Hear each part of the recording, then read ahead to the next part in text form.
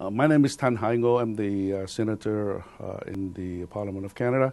Mon nom c'est Sénateur Tan Haingo. Je suis le premier sénateur d'origine vietnamienne au Canada.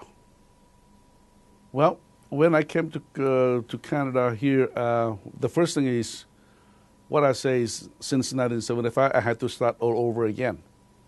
I have to restudy my diploma from France is not been accepted by the government of Ontario, so I have to study again. I have to how do you say that, to reevaluate the diploma, and then to start over from Ottawa U.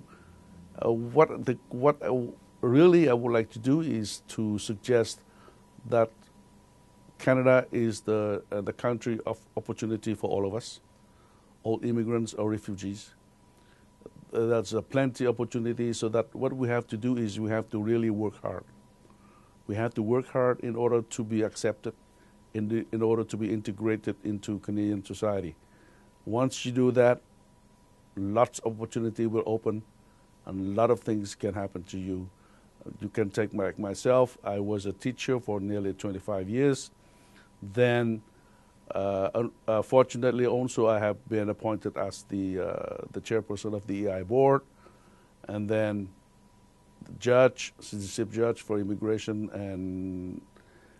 and citizenship of Canada, and now I've been appointed by the Governor General under the advice of the Prime Minister of Canada. So basically, what I would like to